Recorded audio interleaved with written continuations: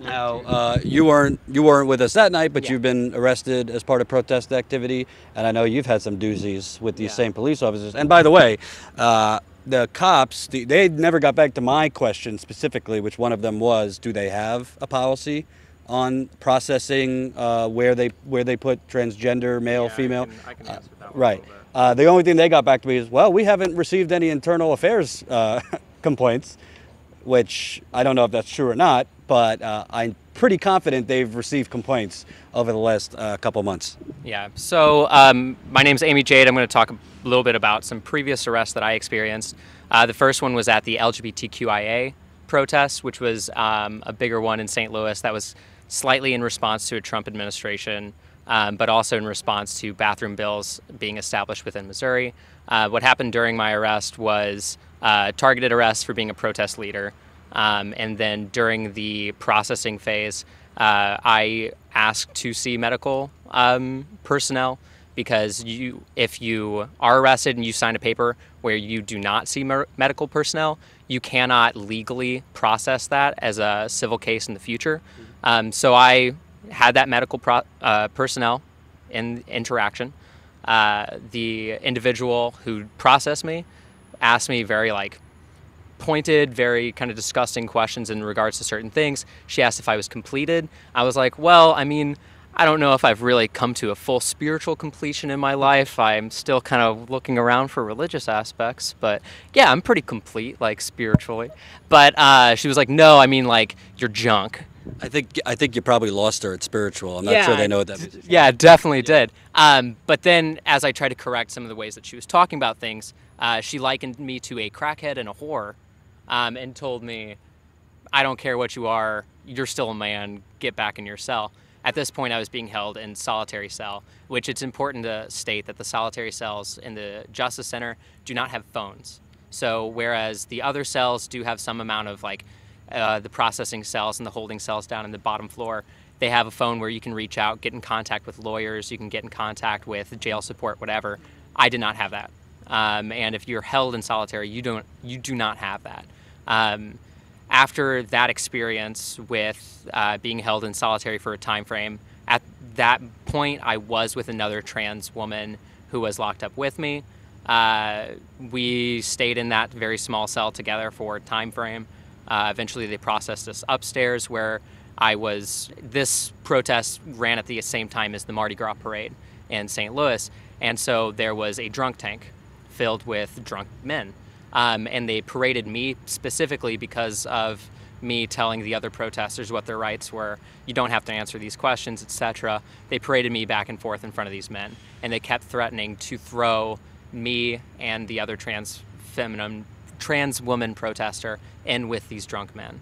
Did they say anything to the drunk tank men that you were transgender or anything like that? So it was somehow leaked one way or another.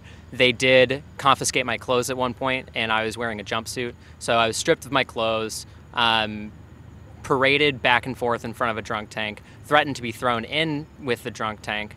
They did not confiscate my shoes, just fun fact, I guess. But that was the first arrest. Eventually, I got let out, but the other two were held for 24 hours. I want to move back. Yeah.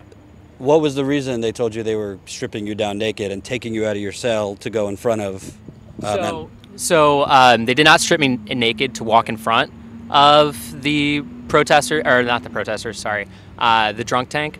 However, they took me to a back room where it was like a shower, told me I had to take off my clothes, replace them with a red jumpsuit. I was the only person in the situation who was arrested who was put into this jumpsuit, and it was multiple hours into my arrest and only a couple hours prior to my release. I assume it was a punitive measure, but I can't say for certain. They paraded me in front of the drunk tank in this red jumpsuit in the red jumpsuit and in my clothes prior. I don't know what the reason was for anything like that. They also marked a bag of my clothes with my last name first, and my last name is Maxwell, which could go as a male's name.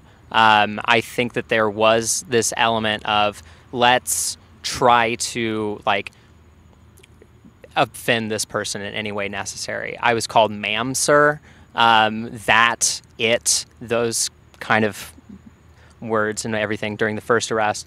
And that was, yeah, that was that whole thing. Sure. It seems like that's like an intimidation measure because they don't do that. Hold on. They only strip search you to change you if you're being housed. Yeah. If you're being there for 24 hours or however many hours, they're not about to house you. They're not about to send you to a unit or a cell, so they're going to release you. They never go through the process of changing your clothes and taking it. They actually was something that they were trying to do to fuck with you. Yeah. And obviously Ty would know better, but terms like that, that's kind of like some slavery shit right there. Yeah. Talking about you like I would be very hesitant to ever try to make that kind of connection because my experiences are not the experiences of Black Americans in this country. But I would say that yes, it was an intimidation factor. It was trying to talk down to me. It was trying to dehumanize me to any degree. That was the first arrest. The second arrest was another targeted arrest by the St. Louis Metro Police Department in front of the workhouse, which y'all know about. If you would like to learn more about it, Google it. The workhouse jail, I mean, I have to look into it more, but basically they have people there with no charges, a lot of them just there. It's a debtor's prison. It's a debtor's prison in all reality. However, so that arrest took place. That was the time that I was held in solitary by myself for 6 to 8 hours. I really don't know because there was no ability for me to get in contact with any amount of technology to see time or anything. I was called various things the whole time I was locked up in solitary, made fun of, mocked. That's pretty standard. It wasn't as bad as the first time, but I was asked to take a pregnancy test just from the amount of confusion that was going on in there. They made me take a pregnancy test, then dump it out, and then I was sent back into solitary, waited around for a little bit of time, finally got out of solitary, then went back in again or something like that, and then finally eventually got out. I don't get it. They made you take a pregnancy test for what? To like... So the confusion was my appearance is very androgynous. I understand that. I'm cool with that. I respect it. But because of those aspects, me going in, I'm very racially ambiguous. I'm very androgynous. I go into these situations. They mislabel me constantly. They don't really know what they're working with here. So every time my paperwork goes in front of a new person within the Justice Center, they get more confused and they don't know what to label me as. And so I get moved around for a bunch of different things.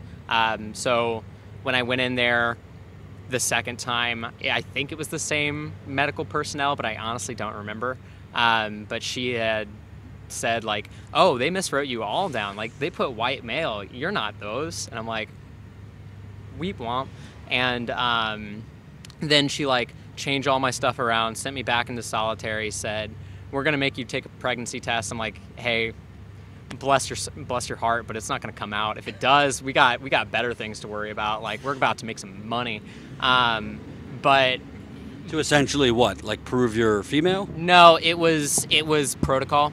So it was a protocol thing that they were going to be like, you take a pregnancy test, it's protocol, we have to do that.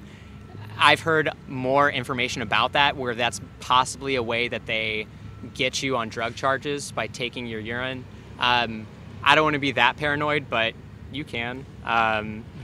So that was basically kind of the situation.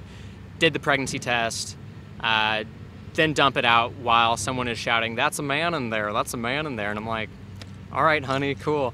And then, yeah, eventually get out that night, but solitary the entire time. Again, like you two have said, it's a shitty system of how they hold you indefinitely, just a lot of mockery going on, and it's just frustrating, and it can really get to your ability to just kind of like hold on to your own identity and have that kind of confidence in yourself. I know now for a fact that I'm listed by St. Louis Metro Police Department as a female impersonator within their police reports.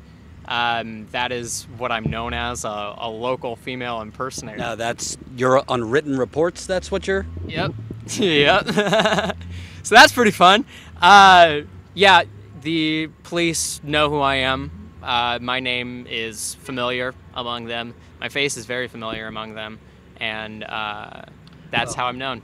I think they're law enforcement impersonators, if you ask me. because it's really a legalized mafia, what's going on here, because there's a lot of backroom dealing in St. Louis and elsewhere.